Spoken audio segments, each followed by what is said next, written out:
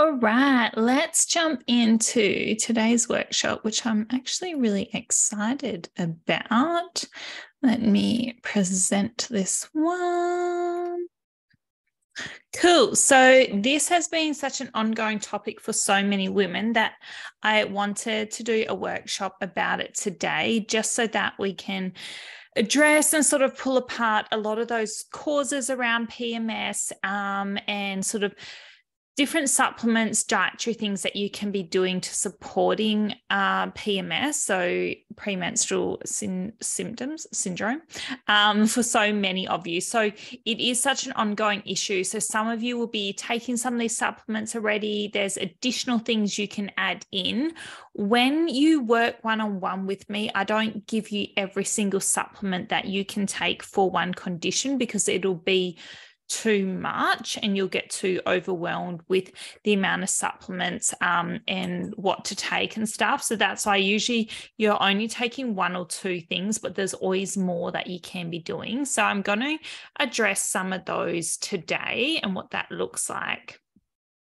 So PMS, the premenstrual symptoms. So 75% of women experience these. So that's things like your headaches, your bloating, problems with your sleep, your mood swings. So any of those kind of symptoms that they not only make you feel crap, but they do also affect your relationships. Some women struggle with PMDD as well. So that is kind of that next level of symptoms and severity.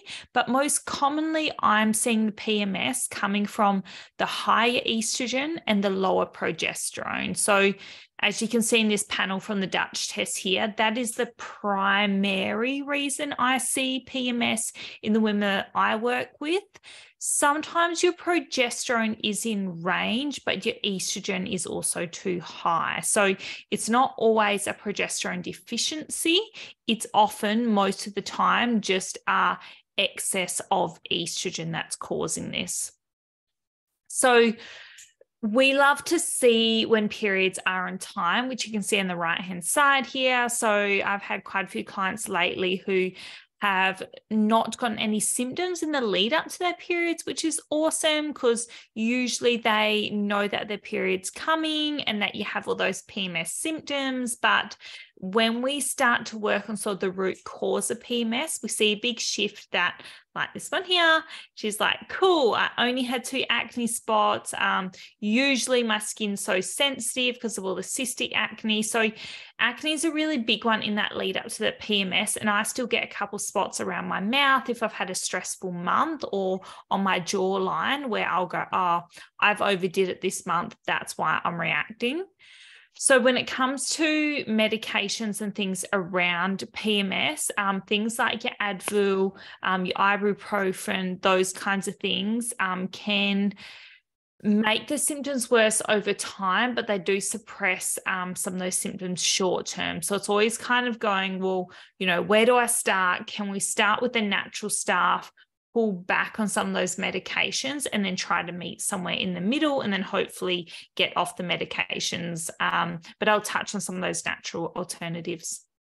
So we know that they can lower progesterone over time. Also, using the pill masks a lot of these symptoms and suppresses your hormones, okay? So being on the pill may have short-term benefits and it may be what you need to do right now, but long-term, we know it can impact your pregnancy, it can impact your moods, it can impact your weight, and it can also impact your skin and your hair as well. So yes, it has a time and a place, and I've done webinars around birth control before, around ovulation, around tracking ovulation. So if you want to go back and watch some of those, definitely do that.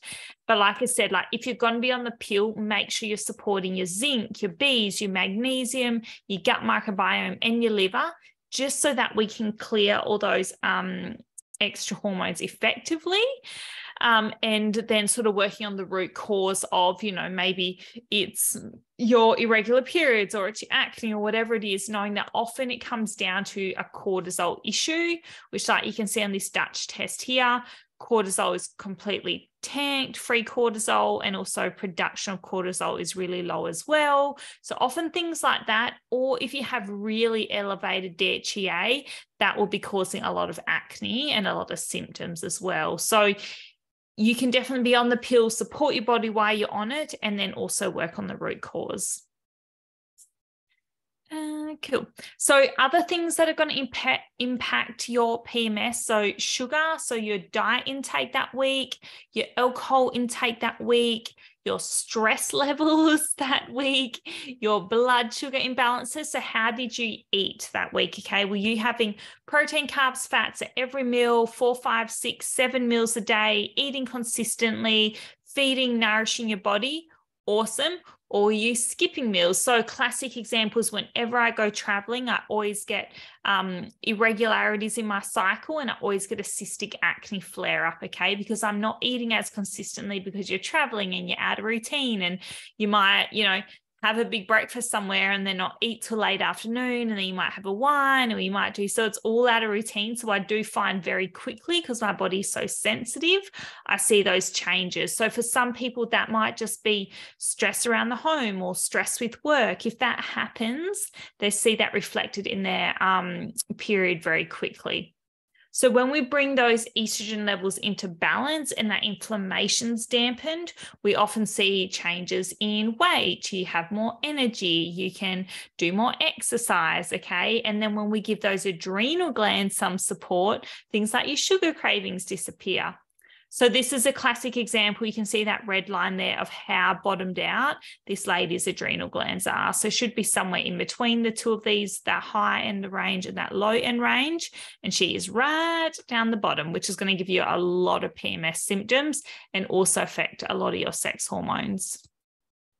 So the imbalance in hormones is one thing that can cause the PMS. So if that estrogen is really dominant, like I said at the start, and that progesterone is really low, so we can see that here with that sex hormone imbalance, that's going to give you PMS. Like I said, your diet will impact it, your caffeine, your alcohol intake.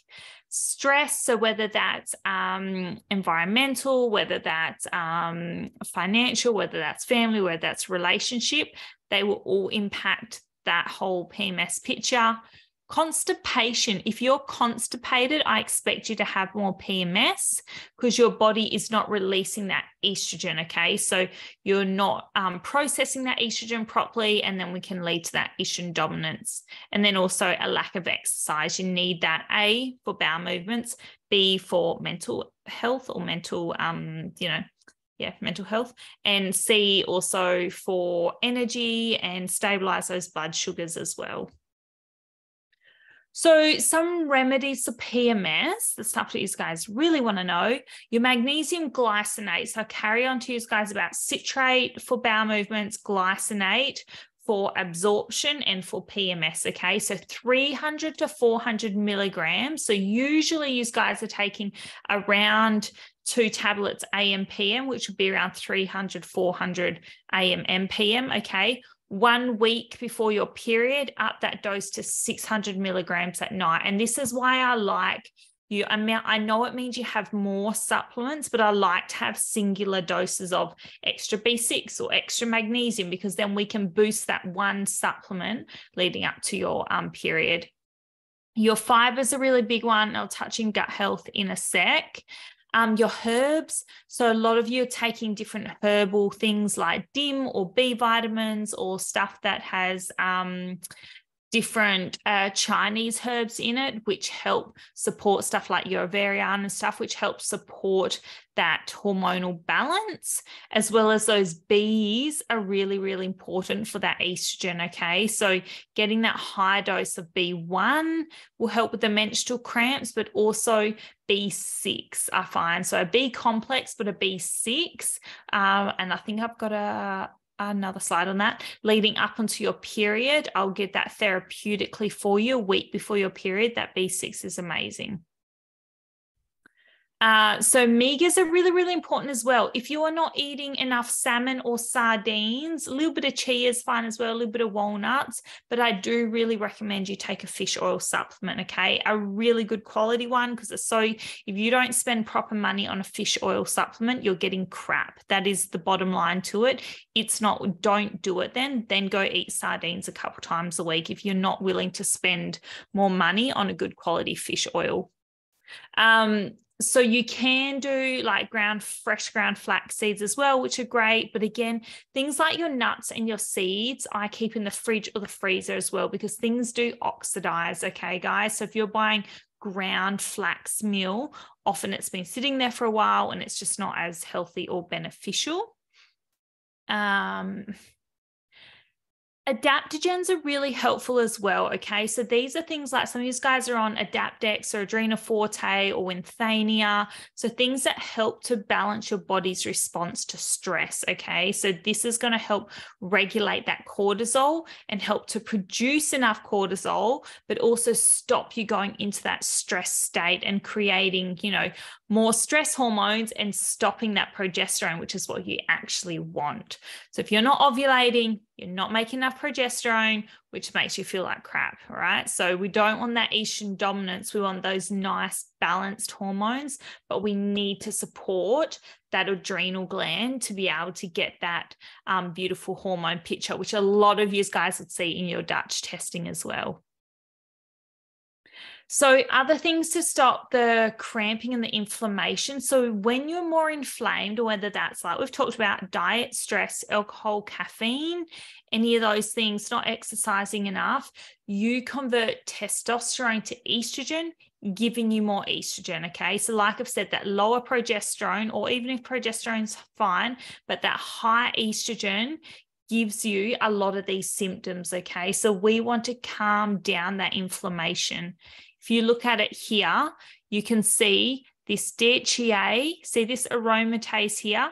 If we get testosterone often drops in you guys and estrogen gets really high, okay? And that can give you a lot of your PMS symptoms. So we go, okay, we don't want that extra testosterone going to estrogen, so we want a low inflammatory diet. So that's why a lot of you remove gluten, remove dairy, remove a lot of those processed foods or those foods that you're sensitive to, just to calm that whole picture. And then you can add stuff in to help as well, like turmeric. A really bioactive dose of turmeric is really, really good as well. It calms that whole inflammatory picture. So you want, if you can get one that has a combination of these three bioactive ingredients in it, they have the most protective effects. Again, you can get some turmeric from your diet, but you're not going to get the quality and the quantity as opposed to supplementing. And that's what I mean. Like if you start to add all this stuff and go, okay, I need my magnesium, I need my omegas, I need my turmeric, I need my B6, I need my raspberry leaf tea, I need whatever else it is. Okay. So it is your knack. You need quite a lot of different supplements, but you need them singly so that you can high dose them enough. Okay. So when our progesterone's down, our cortisol's up, and that's when we sort of get that extra weight, you get the breast tenderness, you get the anxiety, the painful periods, and that's because of that aromatase. So also when insulin goes up, then that aromatase goes up and turns your other hormones into estrogen. So insulin is when you're not regulating those blood sugars. So you're not eating protein at every meal. You're not eating regularly enough. You're not eating enough food. You're skipping carbohydrates. All those things are going to stuff up your insulin, which is going to play around with that estrogen to progesterone, estrogen from testosterone, sorry. So strength training is really beneficial here, but also like your Vitex, a lot of you taking Vitex or Chase Tree, your turmeric, your calcium, D-glucuronate, or your DIM, which we've chatted about, your omegas, and your adaptogenic herbs. One thing I wanted to touch on, because some of you are taking B supplements or prenatals, is to get your folate versus your folic acid, and just make sure that you're not taking folic acid. So I like to get an activated version of folate instead, which is going to be, obviously your activated Bs are really, really important as well, but not getting a folic acid if you can. Sometimes it is in supplements, and I understand that as well, but trying to get the activated form of folate is really important. And then mood swings. So last one here is that some of you guys are taking SSRIs to help with mood swings or being depressed, or, you know, those kinds of things. So just that lower mental state. We know that a B complex and a magnesium make a really, really big difference on moods. So it's got to be that sort of 8 to 12 week span. So all of your supplements, and that's why I always say minimum of 6 months, because all your supplements take around 3 months to really see that change in your body. So you need to be consistent with them, okay? And then lastly, sort of on gut health, that sense of, one, are you eating enough fiber every day? So you're eating that 25 to 30 grams, check chronometer and make sure you are. Are you having your raw carrots? Are you having your kiwi fruit? You know, what are you eating with your other meals? Are you having some other fruits, bananas, berries, things to boost up that fiber intake? And then also having like a general spore-based probiotic is my go-to as a broad spectrum type thing. So that's your SB Pro, so your Saccharomyces boulardii, or Megaspore if you're on the Mega Mucosa stuff as well, Mega Microbiome products. They're spore-based probiotics. So sort of the ones that I just take generally for good gut health and for regular bowel movements, just supporting that. And then also, if you can, your lactobacillus species, which are going to support that vaginal health aspect. And then your beta-glucuronidase. So this is a really important one on your stool test, which, let's see, I don't have it pulled up on there, but you will see it down the bottom of your stool testing. And it's basically that phase 3 of liver detoxification. So that estrogen goes through phase 1 of the liver, goes through phase 2 of the liver, and then that beta-glucuronidase enzyme binds it all up and you poo it out at the other end, okay? So since some of you guys, this is highly elevated, which means it's tearing apart those estrogen bonds, which means it's reabsorbing back into your system, okay? So this is what an undergrown microbiome can look like. So you want all these little spider web points. So if you look at this proteobacteria, that's nicely on point. So you want them on these little points here. And this one, we can see that actinose is undergrown, the Bacteroides is overgrown, the Firmicutes is undergrown. This whole picture is undergrown, and it's heavily geared towards proteobacteria, which is more of a inflammatory bacteria, okay? So balancing that microbiome, getting rid of infections like SIBO or any imbalance or dysbiotic bacteria is going to make a big difference on your PMS and your hormonal health, because we can remove that cortisol response to stuff in your gut. We can support regular bowel movements. We can bind up your foods properly. We can absorb nutrients properly, all those things which are critical for you feeling good. Awesome. So if you have any questions on those, please holler or reach out. I love hearing from you. And yeah, I hope you found something beneficial in that.